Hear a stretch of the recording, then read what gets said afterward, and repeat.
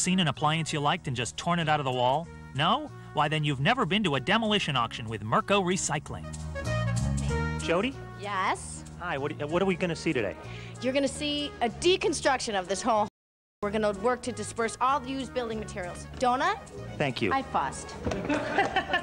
What happens is people buy properties for land value, and then there's no empty lots, so they buy properties with homes on it, and then they knock them down and build. What we do is go in right before they knock it down and disperse all the used building materials. You're going to gut? Is that what you're telling me?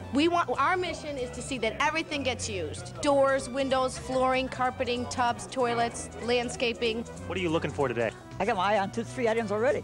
Really? Yeah. I can't, you know, the problem is I can't keep my eyes on all 3 at the same time. I only got 2 eyes. I'm Cliff Benson. I'm working with this great people. Why aren't you wearing pearls? Why not wear them? I don't need pearls. I'm a pearl myself.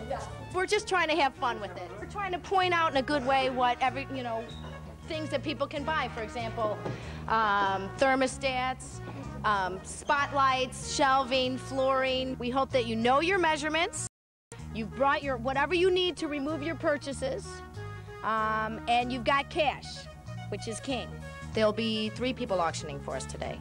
3 auctions going on at the same time? Yes, but we're so high-tech that we have our walkie-talkies. Jody, does this work?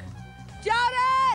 Not working. Oh, Jody, daylilies are going in the back. Anybody who wants daylilies, get your butts back here.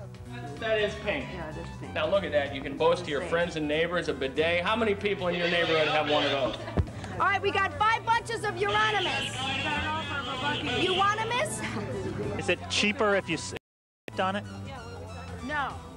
Actually. See, they're very hardy plants. All right, we got 11 for 85. Going once? This is going to keep you up tonight. For 85. Next time it'll be 80. Oh, no, would you just be quiet, Mr. Hardball? Oh, what's the deal? It's going once, twice, so. So you don't talk all that fast like an auctioneer should, though. No. You know, Well, I'm not selling cattle here. That's how. Enough said. Enough said? Okay. Enough said. No, that peony, and the peony on the corner. Okay, $8 each. You can't get them all for $8. No way. 15. No, 20. 20 for 3. You can't get, no, those are very expensive. Sold. 20, For 3. give me your money. What's your name? Smaggets. You're not Bob Seger, are you? No, I'm his brother.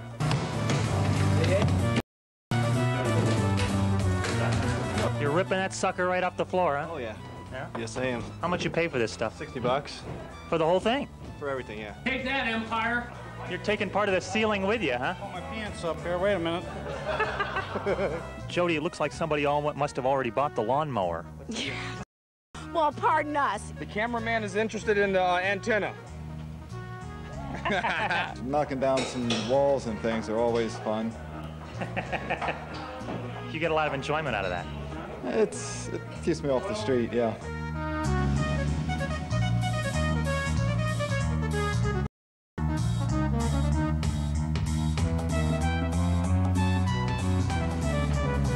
Looks like we got trouble with the cops, Jody. Hey, we're going to try to solve some landscaping first. They think you're making off with this stuff. No,